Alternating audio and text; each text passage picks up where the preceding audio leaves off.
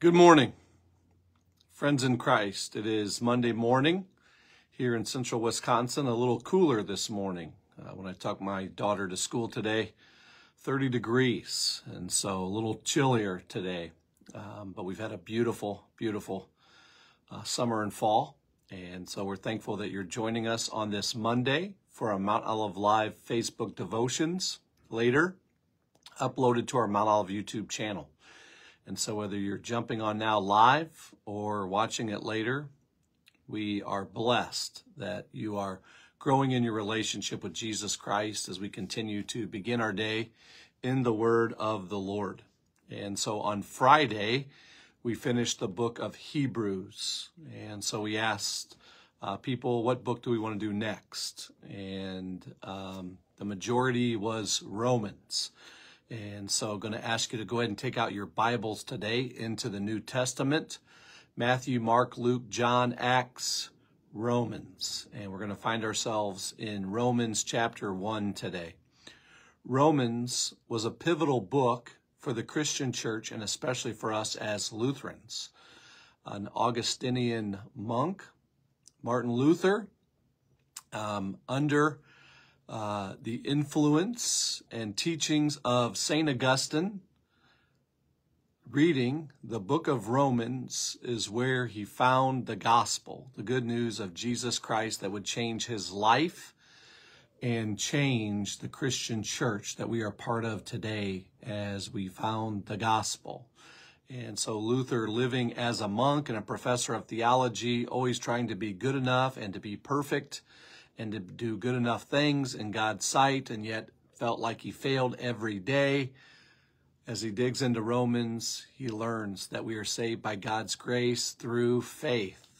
And the good news of the gospel is that we are made right with God, not because of what we do, but because of what Jesus Christ has done for us, and how that changes everything. And so Romans is a huge book in that way. Written by the Apostle Paul.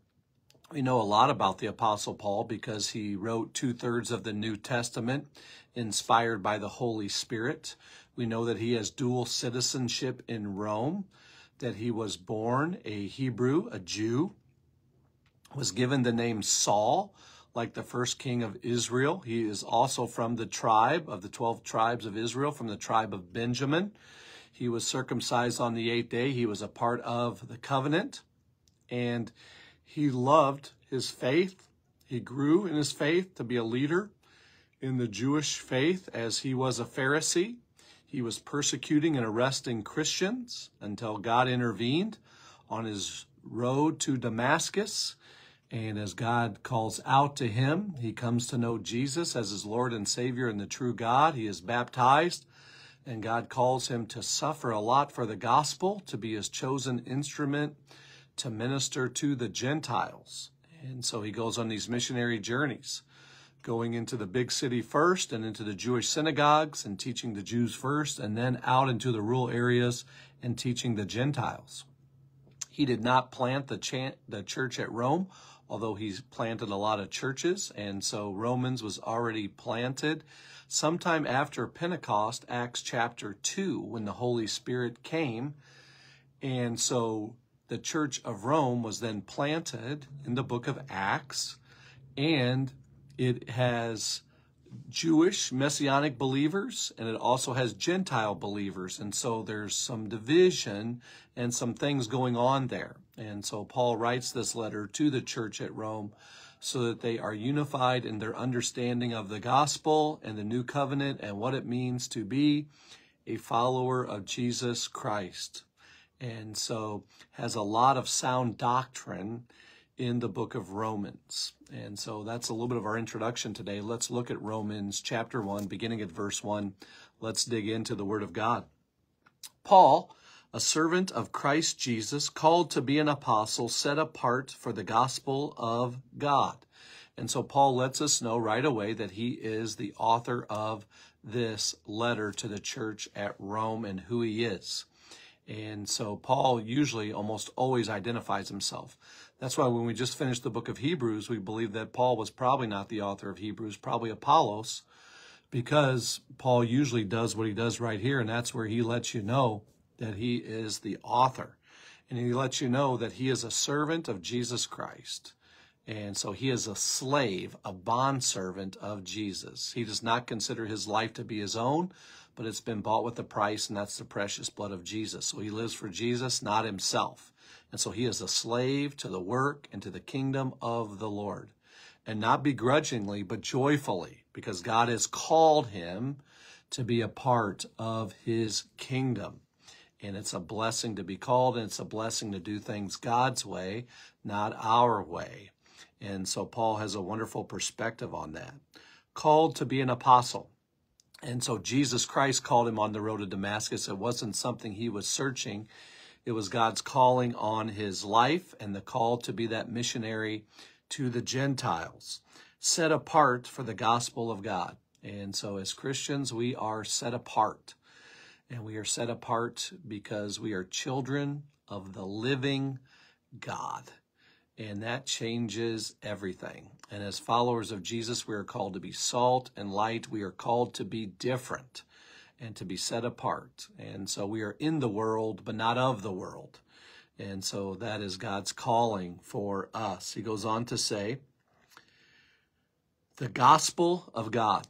Gospel is a key word in the book of Romans. We're going to see it at least 12 times. And gospel means good news, good message.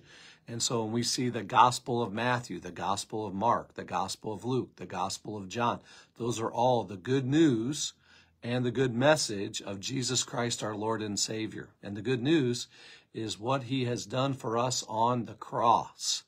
And so in the book of Romans, we're going to be taught some sound Lutheran doctrine that comes straight from the Bible when it comes to faith alone, grace alone, scripture alone, and when it comes to us understanding the true meaning of the gospel of Jesus Christ, which he promised beforehand through his prophets in the Holy Scriptures concerning his Son, who was descended from David according to the flesh and was declared to be the Son of God in power, according to the Spirit of holiness, by his resurrection from the dead, Jesus Christ our Lord. And so Paul takes us all the way back to the first gospel promise when Adam and Eve sinned in Genesis chapter 3 that God's going to send a Savior. And so through Abraham, Isaac, and Jacob, who wrestles with God and becomes Israel, and God builds a nation of Israel. And through this nation will come Messiah, through the son of David. And so through David's lineage and through the tribe of Judah will come Jesus Christ, the Messiah, the Savior of the world, that the prophets have told us about long before he came. And so he lets us know that Jesus is the Messiah, the Savior of the world, the one that the scriptures all point to, and all of the scriptures that he fulfills to prove that he is the Messiah. And what sets him apart, being true man and true God, the Son of God, was his life, his death, and his resurrection, and the fulfillment of all of the scriptures and the prophecies that point us to Jesus the Christ. And so we continue. Jesus Christ our Lord, through whom we have received grace and apostleship to bring about the obedience of faith for the sake of his name among all the nations, including you, who are called to belong to Jesus Christ. And so here we see this word grace, and we're going to see that throughout the book of Romans over 20 times. And then apostleship, one who means to be sent, one who is sent out on a mission from God. The Blues Brothers had something to be said about that, on a mission from God. And so Paul is on a mission from God, and you and I, as part of the church, as followers of Jesus Christ, we are sent out. And we are sent out to be missionaries for Jesus Christ. And so this apostleship is God's calling on Paul's life to be sent out as he knows about the resurrected Lord and Savior Jesus. And that this gospel message is not just for the Jews, but Jesus came for all nations, for all people. And he makes that clear. And for all who belong to Jesus Christ. You and I, We find our identity, our mission, and our purpose in our belonging to Jesus, that we are in Christ Jesus. And because we are in Christ Jesus, that changes everything now and for all of eternity. And so sometimes our emotions and feelings may be all over the place of who we are. Well, who you are is a child of God, and that's not based on your emotions or feelings. It's based on the declared status of what Jesus Christ has done for you, and that you have come to know the gospel, and that you have been baptized, and you have confirmed your faith in your Lord and Savior, Jesus Christ. And so you are in Christ, which changes everything, and we belong to him.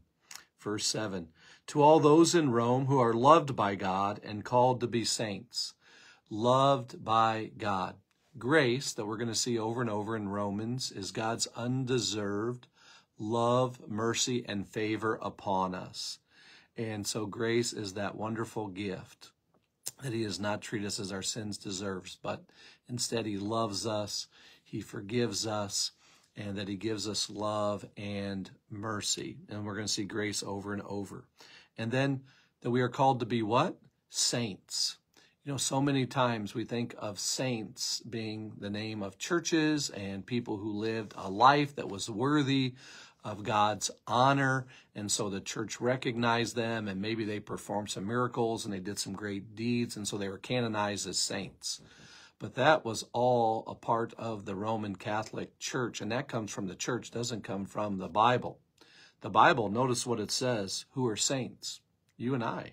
It says, for all of us who are loved by God, who belong to Christ, who are believers and followers of Jesus, we are called to be saints. And so, what is a saint? A saint is a believer in Jesus. And so Luther would call us simul justus et peccator. We are same time saint, same time sinner on this side of heaven. And that struggle that takes place every day with that conflict and that tension of that battle of the sinful flesh and the Holy Spirit living in us, and that war that takes place every day of how we continually submit and surrender to Jesus. But know today that you are loved by God, you're a child of God, you belong to God. Know the good news of the gospel of what Christ Jesus has done for you, and know that you are considered a saint. Whether you feel it or not, that's who you are. These are all declared statuses on who God says that you are. Grace to you and peace from God our Father and the Lord Jesus Christ. And so we see repeatedly over and over in Paul's greeting, grace and Jesus, grace and Jesus, grace and Jesus. Now we know why.